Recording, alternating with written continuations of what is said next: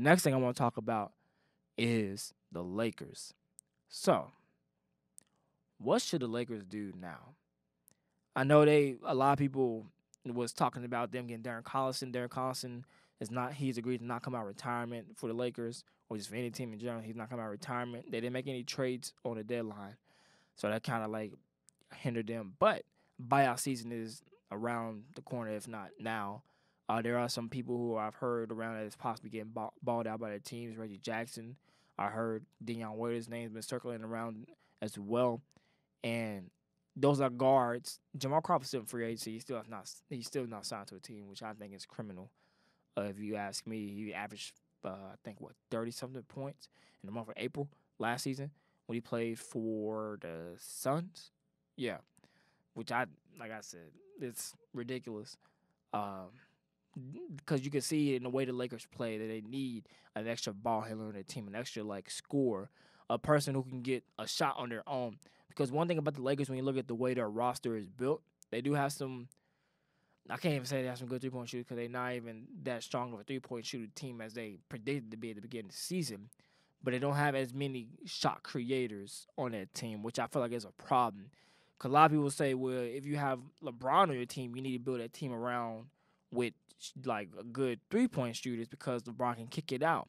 But on most of his teams, if not all the teams actually, where he won a championship, he had somebody on that team that was a good shot creator who can take the load off LeBron. We see that in Miami with Dwayne Wade, in Cleveland with Kyrie Irving. These are two players who are good shot creators who can take that load off LeBron, who can handle the ball, who can run the offense when LeBron's not there, and take control of the team and score on their own will without the assist of LeBron. And I think the Lakers are still having a problem with that. Granted, Anthony Davis is there, but Anthony Davis is not too much of a shot creator. He has to be fed the ball.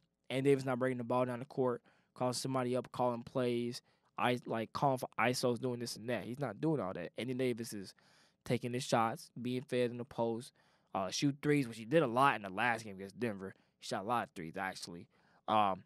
He's not that shot creator. He's a good big man, a great big man, probably the best big man that LeBron James has played with. But in terms of being a shot creator, which always fares well for LeBron James in terms of winning and getting a championship, he doesn't have it on his team. It's not Danny Green. It's not Avery Bradley. I know we point to Rondo, but Rondo is not as efficient of a scorer to be that shot creator that LeBron wants. He can kind of take the load off LeBron as a guard, but he hasn't been doing it as well this season, especially with injuries that's been hindering him a little bit. He's been a little bit inconsistent throughout some games. So that's been hurting the Lakers a bit this season. But other than that, him and Anthony Davis are actually playing well this season. LeBron James averaging, 25 points on 49% shooting from the field, about 8 rebounds per game, and leading the league in the NBA in assists with about 11 assists, 10.7 to be exact. And Anthony Davis, who's playing well as well, who is playing phenomenal as well, I should say, with 27 points per game, 52% averaging from the field, and about 9.2 rebounds per game as well, along with 2.4 blocks as well, which is third in the NBA. So they are a good duo, but like I said, outside of that, what else do we see from the Lakers? We'll see. I know watching the Lakers, they do the same kind of over the play. They'll do tip. JaVale runs into the basket. LeBron gives him a lob. That's usually the first play of the game of every time I watch the Lakers, at least to my recent memory. But outside of that, Danny Green hasn't really been producing as much. I heard his name in trade talks for the deadline. Like I said, they didn't ultimately make a move. But outside LeBron and AD, what else does the Lakers have? Kyle Kuzma hasn't been playing as well. And I get into an argument with my friend George about how Kyle Kuzma is not the star pupil that the Lakers organization made him out to be, because we point to a Brandon Ingram who's balling right now, who's actually an all-star in New Orleans, and we point to Alonzo Ball, who's been playing pretty good in recent games. He wasn't playing as good at the beginning of the season, but he has been playing good recently. So it makes you think that, was Kyle Kuzma the piece that they really wanted to keep, especially with him kind of playing the same position as a LeBron James and Anthony Davis at the 4 and 3. His minutes were going to kind of hinder him his success, and maybe that's probably part of the problem. But because we've seen in some games where Anthony Davis is not playing, Cal Kuzma does play where he does shine.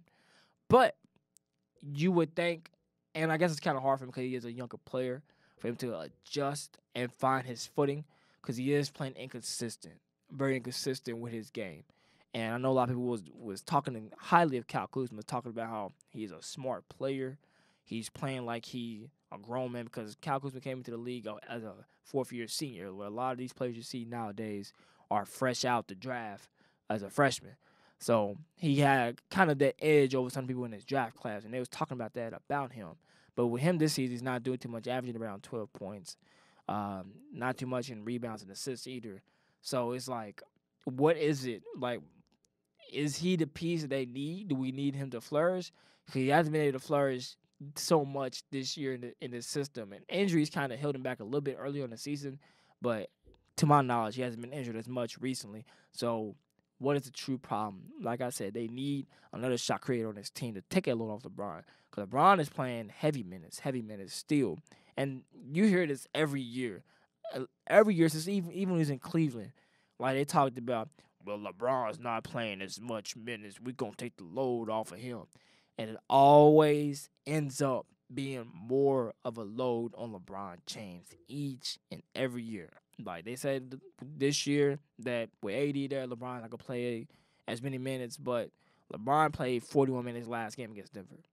Granted, it did go into overtime, but you would think that he would play less minutes, like say if we, because overtime was 5 minutes, 6 minutes, I should say.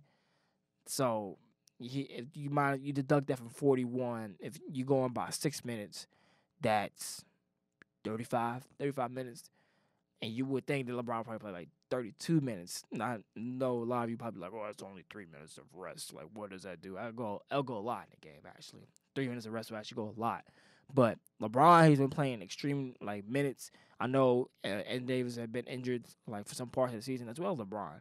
LeBron's had some games too. But I know Anthony Davis has challenged LeBron and him, and LeBron have been going back and forth and challenging each other, making sure they stay on task because, like I said, without them two, they're not really doing much. The Lakers ain't really doing too much on this team. Danny Green's not doing as good on the offensive side, especially in defensively as well. But he's still a good catch and shoot, but he's not as defensive stout as he used to be. Avery Bradley isn't doing as good. KCP was playing better as the season progressed as he did at the beginning of the season, because at the beginning of the season I was like, get this man out of here. This guy was playing terrible. JaVale McGee and Dwight Howard are still a bright spot on the team, but a lot of the things that I feel like is a problem for the Lakers is not more so of their inside play, but more so of their outside play, their three-point play. That's been something, their perimeter play, I should say. And that's something that they've been trying to fix for years.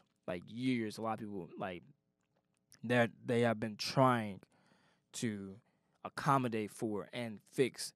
But I think if they get another shot creator, I think if they, in this buyout season, they get somebody like a Deion Waiters, who I think played well coming back, even though he got that stuff going on with the weed and the brownies and having anxiety attacks on the plane because of that. There is some good in him still. Because when I watched him play against the Clippers a week or two ago, I think he played well still. So I think he'll benefit being on that team. I seen that J.R. Smith was working out for the team as well. Ray Jackson, like I said, a point guard that can help take up the load off for LeBron. I think it'll be a good pickup for them.